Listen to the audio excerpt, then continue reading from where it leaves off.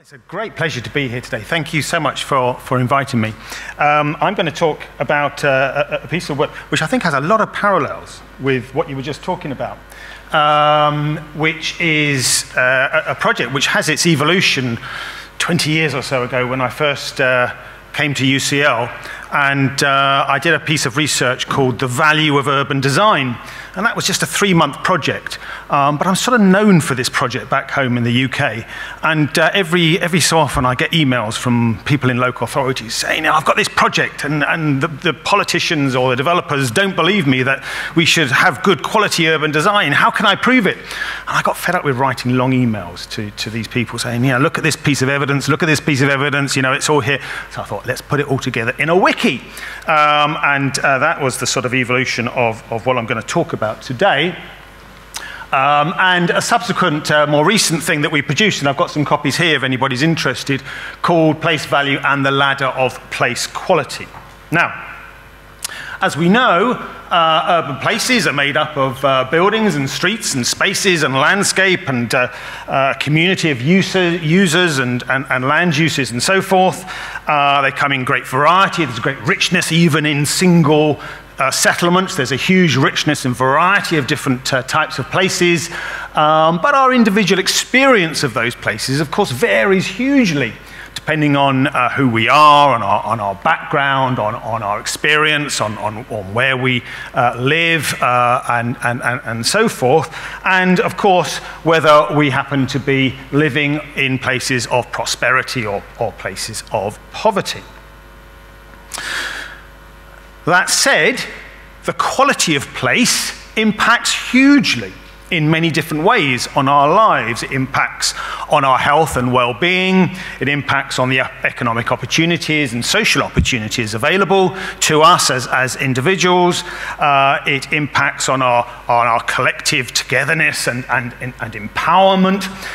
The place quality impacts on things, very tangible things like pollution and emissions. And of course, its place is profoundly political in many different ways. Place quality, I have argued for many years, adds value. But what the wiki tried to do is to say, right, well, you don't need to necessarily believe me, or perhaps all of us in the room are already convinced about the fact that it's important to build and manage high-quality places, but in fact there's a lot of evidence underpinning those assertions, a lot of empirical evidence, which we could express as different facts, which have been brought together in the wiki, and I think that's the parallels with what you're trying to do in your database. So, putting this wiki together, I started to think about, well, what do we mean by value and what do we mean by quality?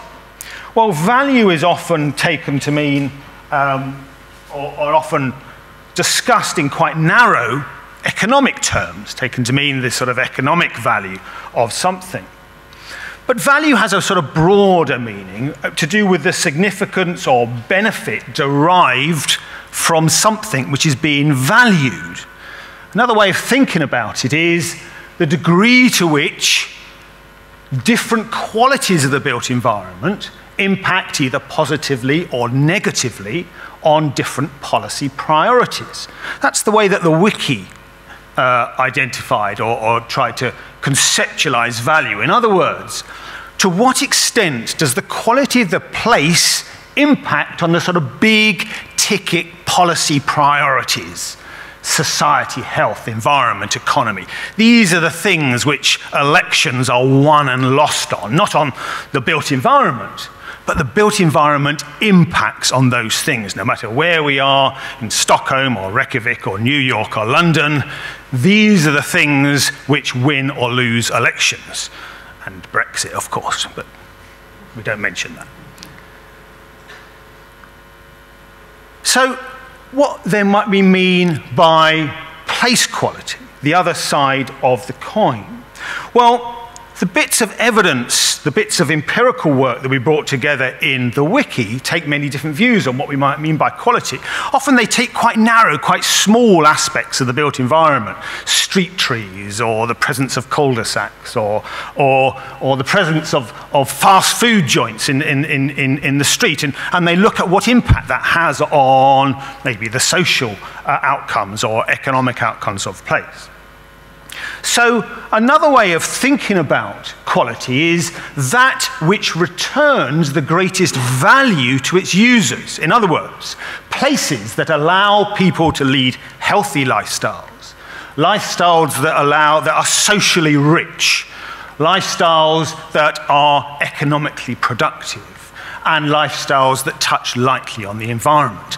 Places that deliver on those qualities, on that type of value, you could say are high-quality places.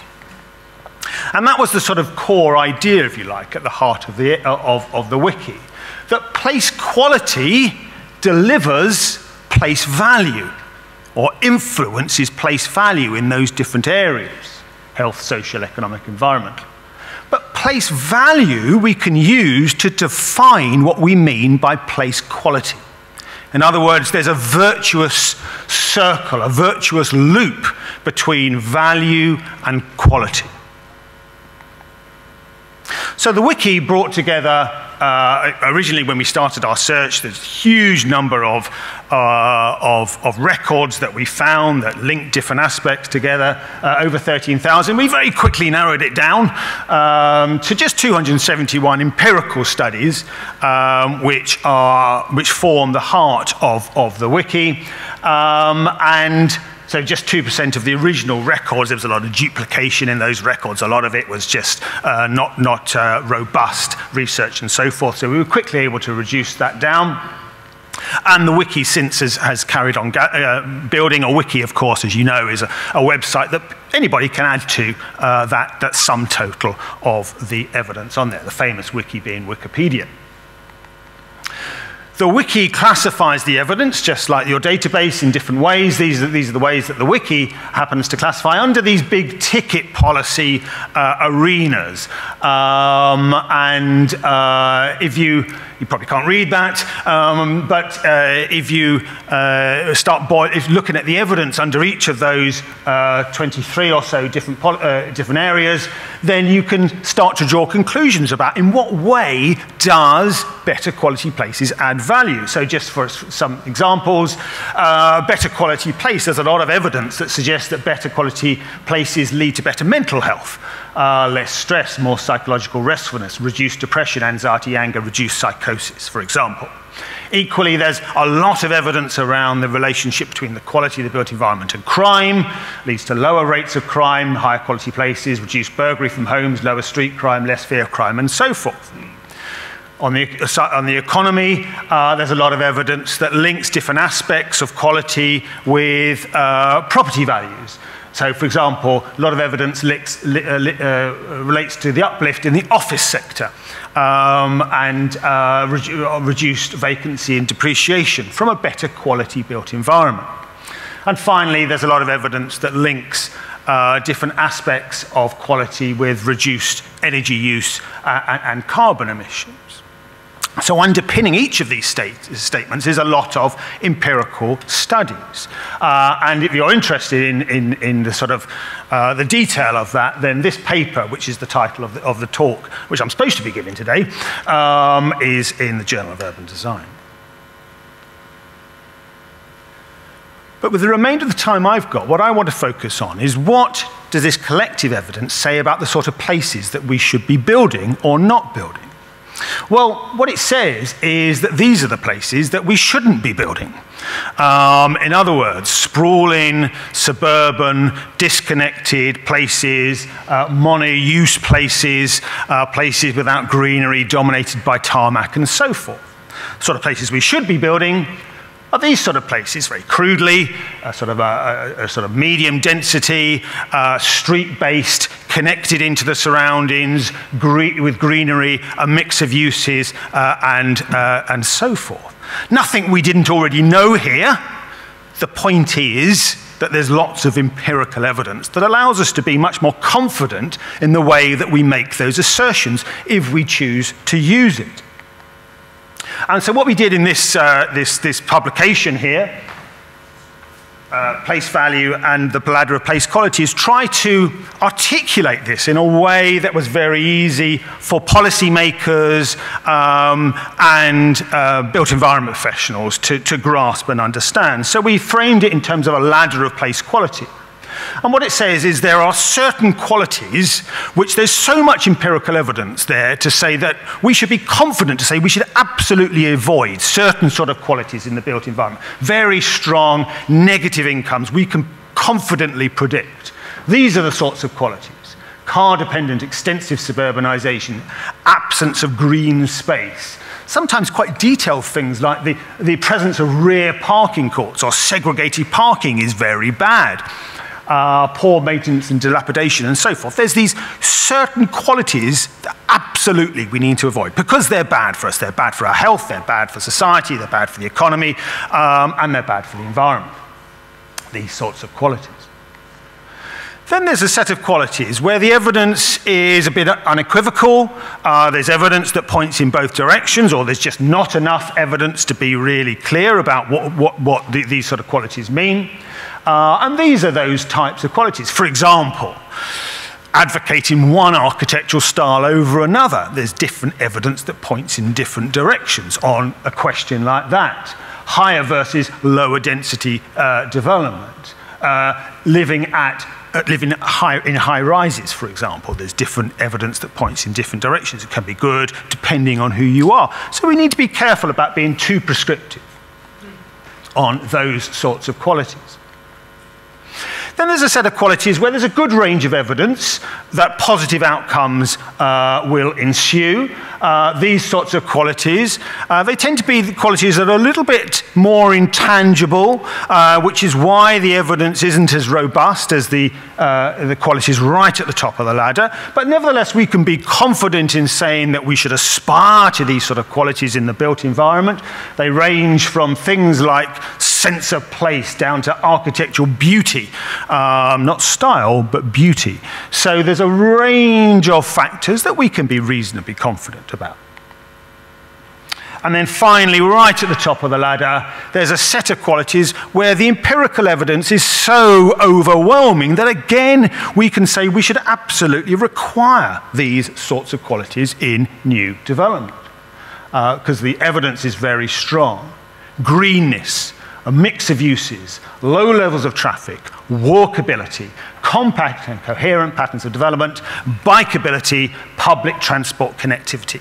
The sorts of things that many of us have been talking about for years as being, key prerequisites for good quality urban design. The point is that when faced with a policymaker who's been told that the developer isn't interested because it's not going to deliver on their particular requirements, they can go back and say, well, actually, for society, the economy, the environment, and for our health, these qualities really matter. So we must insist on them. And, as I say, we express that in this ladder. So, 3 final very brief conclusions. The first is that 99% of the evidence we looked at points directly in terms of this relationship between quality and value. The evidence really is overwhelming, that better place quality adds value economically, socially, and as regards health and environmental outcomes, and it does so globally, universally for all of us, no matter what our socio-economic background. But there's a warning. Benefits often flow differentially to different stakeholders and over different time horizons. Short-term profits to developers versus long-term health benefits to society, for example, or those are not easy things to balance, this question of time, the temporal factor. Sometimes they do not accrue to those who paid for them in the first place. Take the example of a street tree. A street tree paid for by a developer A row of street trees in a new development, that may take 20 years to mature. The developer doesn't get any benefit from that. Perhaps even the person who bought the house in the first place doesn't get any benefit from that. The benefit is somewhere down the line. Finally, the evidence is so strong that this shouldn't be regarded as a luxury, only to be afforded when things are good, which we tend to do back home. We start talking about place quality when the economy is doing well, and when the economy is not doing so well, we quickly forget it and we just build anything. So important to our basic well-being that it should be the expectation of all, and it should be the expectation everywhere. So, read the report, climb the ladder. Thank you very much.